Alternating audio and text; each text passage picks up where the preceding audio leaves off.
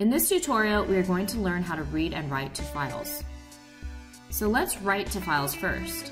We are going to extend our user input application to log when we have failed to convert year the user was born. We need this logic in the else section. There are many ways to write a file, but we need to write to a file and append the subsequent writes sequentially.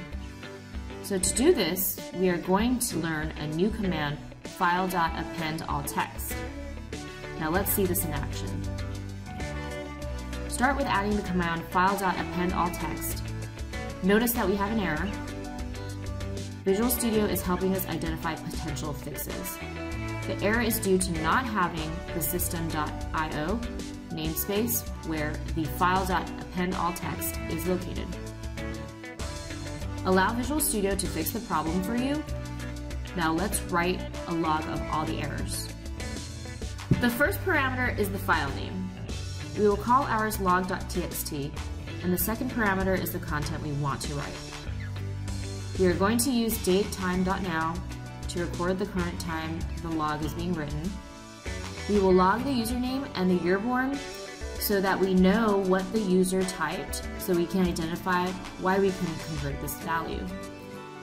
Next, we'll need to create a new line terminator so that the next content written to the file will be on a new line. Run the program and test the two scenarios. If we can convert the year born, we should not have a log. Then if the user enters an invalid value, we should have the information written to our log file. Now that we have tested both scenarios, let's see the log file. Navigate to our application folder. Notice that we have a log.txt file. Open the file, and now notice that we have the date and time when the log was written and the user's name as well as what they typed through the year born prompt. Not only did you learn how to write to files, but also to log parts of your application for later analysis. Let's learn how to read files.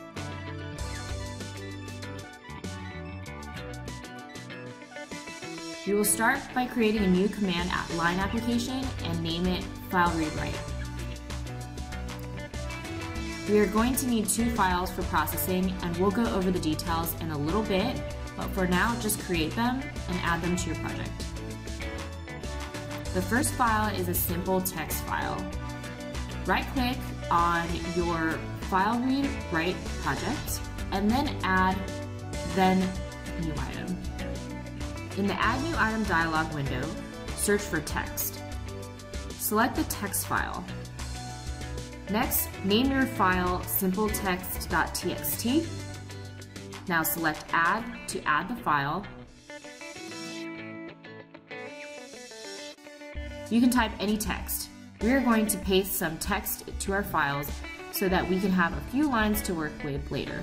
We will add a link to our GitHub so that you can follow along or add your own text. The second file we will create is a CSV file format. So let's do the same as we did for the text file. When you search for a CSV file, notice there isn't a template.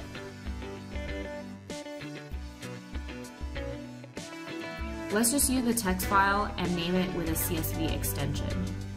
We'll name ours processme.csv.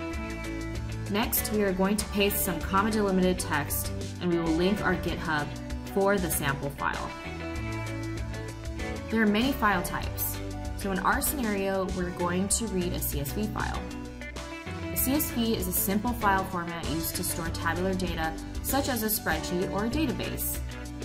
Because it's a text file and the data is separated by a comma, we are going to review a CSV file, then write code to read its content. Our CSV file contains data about motor vehicles, year, make, model, and the price. So for an absolute beginner, parsing a CSV file may be complicated, so let's just take a step back and just read a simple text file and then output its content. Then we can use the techniques used to read the CSV file. We will use the file class. The command to read files is file.readAllText.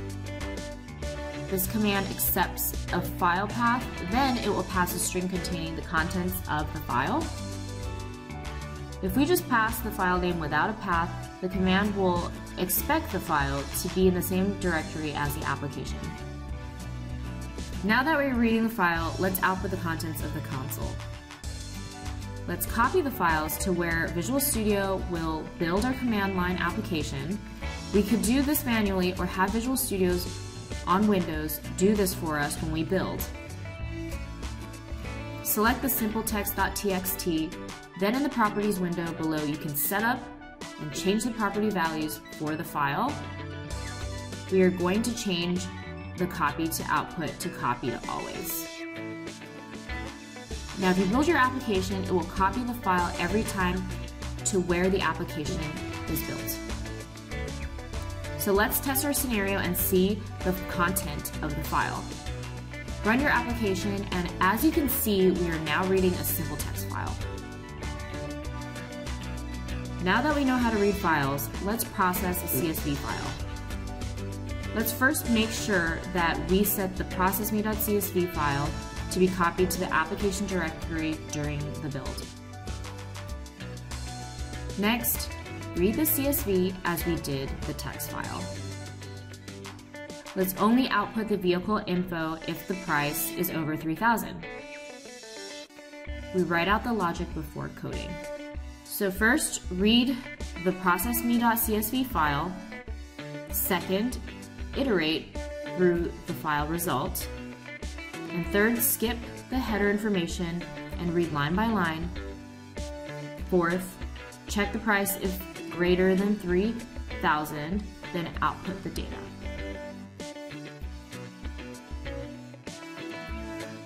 We could use the read all text, but we need to process the file line by line, so let's change the read all text to read all lines.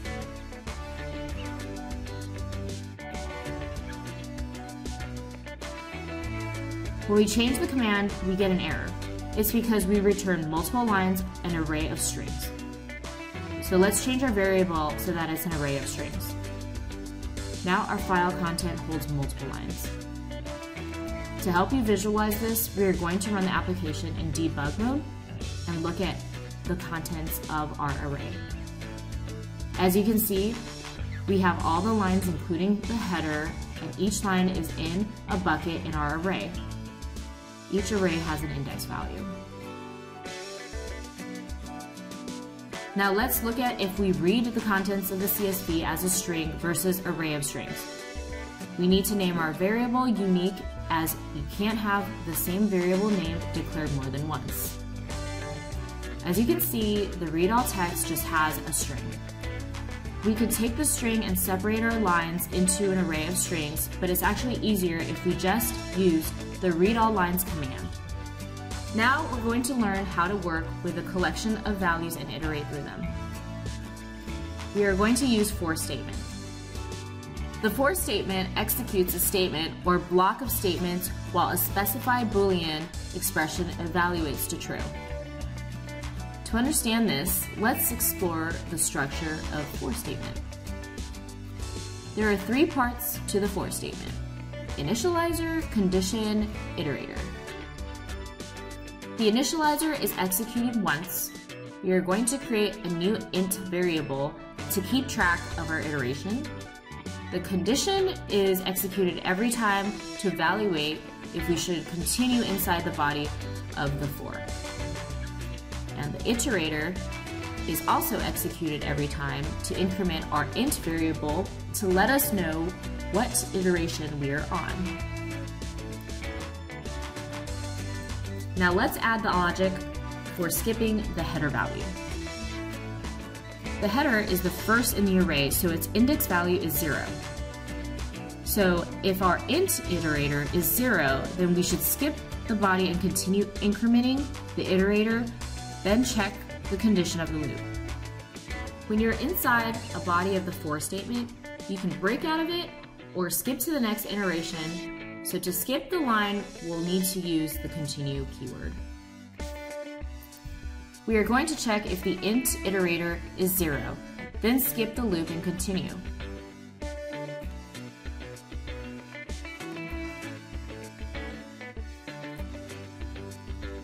Let's get the line we were working with by supplying the index iterator. This will pass a string, but it's separated by commas, so we'll need to split by the commas so that we can work only the values we are interested, like the price. We are going to use the split command as it can apply to any string and give it the separator of a comma. Notice that we get back, as before, an array of strings.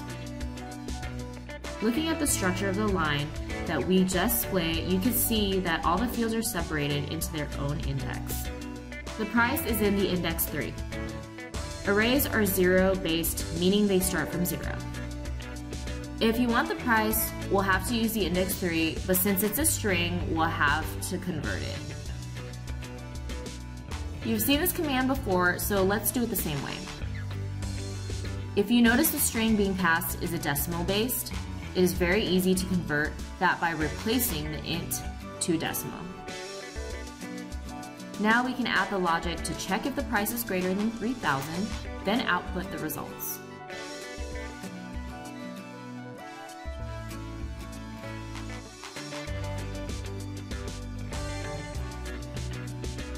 So let's run our application and notice that we have Chevy and Jeep having price greater than 3,000. Now you have the skills to read and write to the files and be able to process the content of the files. So at this time, you've acquired enough skills to be able to write your own application without a tutorial. So in the next video, we will go over the logic of an application and let you build it, and good luck, we look forward to hearing from you.